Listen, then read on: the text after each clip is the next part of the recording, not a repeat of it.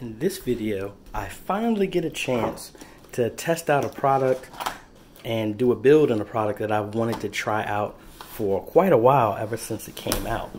So I am doing an install and a rebuild for a friend at church with the Asrock Desktop A300.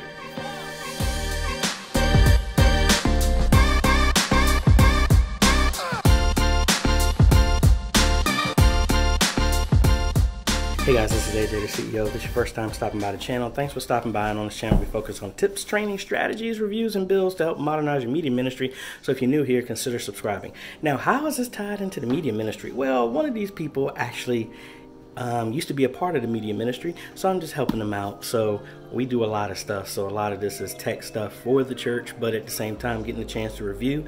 Because honestly, this computer I really wanted to use as a simplified system for someone like another client that's in the works, just to control their switcher. They don't need anything fancy, but I like trying out new products and stuff like that. So that's what this is.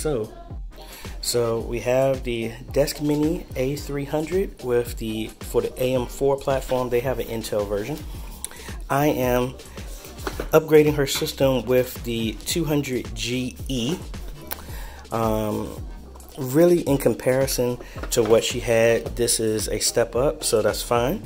We have 16 gigs of DDR4, 16 gigs of DDR4 and SODIMM capacity, and we have a 512 gigabyte NVMe M.2 drive. So this is mainly going to be, for this part, is going to be just a quick build with this, because I have not used this system at all. So I'm excited to see. They say it's super tiny. And after that, I am going to be getting her computer. I'm getting her computer Sunday to take it, bring it here, move over everything, so I hopefully do not have to buy any new software, transfer the Windows license, all this other stuff like that. So let's get to building.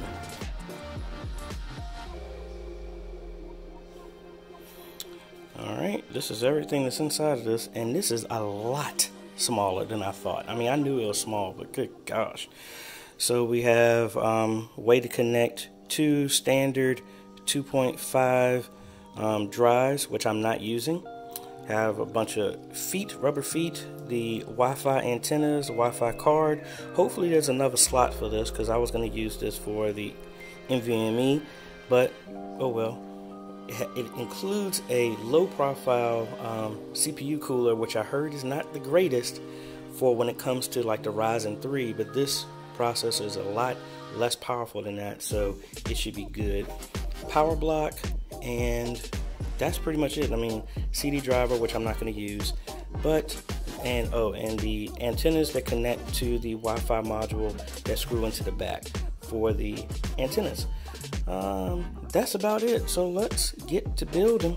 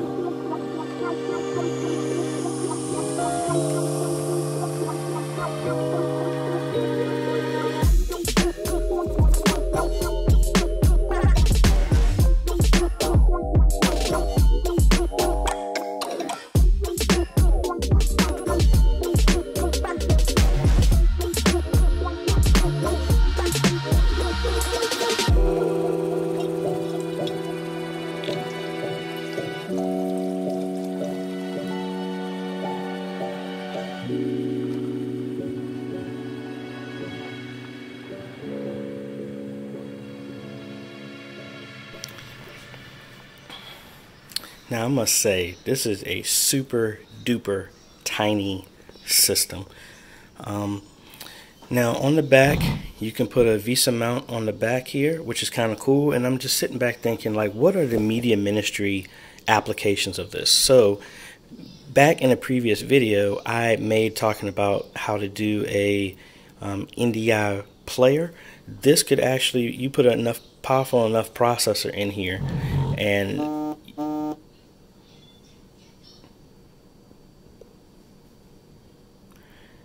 you could pretty much put the processor a more powerful processor in here, and you can have this mounted on the back of the TV, and then this could run the same software where it was a dedicated NDI player in your church.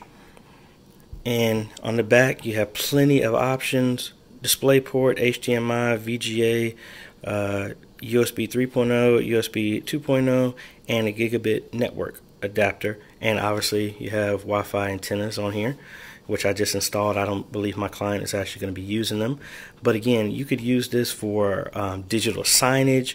I mean, you can put Windows on here, which is what I'm going to do, but you can put Linux, whatever operating system on here, and I think it'll be pretty cool. And then honestly, in comparison, this was about $150. The processor was $50.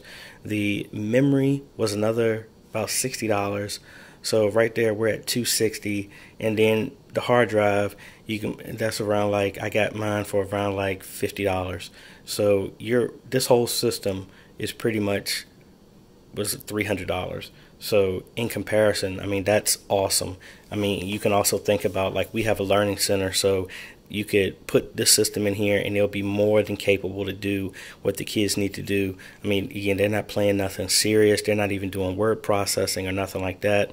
But I mean, this is a great little system. I mean, and this thing is,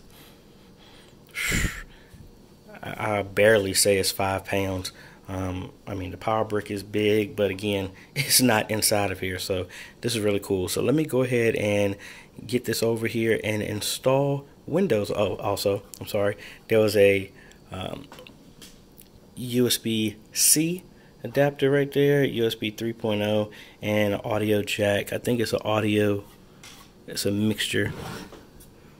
I can't tell which one it is. It's a microphone jack and a USB jack. I mean, microphone and a stereo jack, so I don't know which one it is, but either way, I think this is going to be super small in comparison to what my client is using. And just to give you a size comparison here,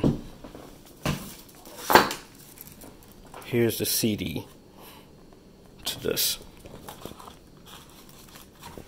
So it's just a little bit, maybe about an inch more in on each, a half an inch on each side of a CD, and then another inch up from there, and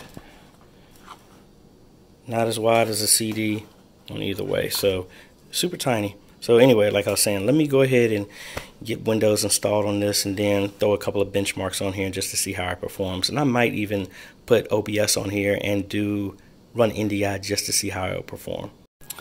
So I'm sitting here editing my A300 review and realized that my GoPro did not record the last part. So all of the benchmarks and stuff like that I did not record. Thank you, GoPro.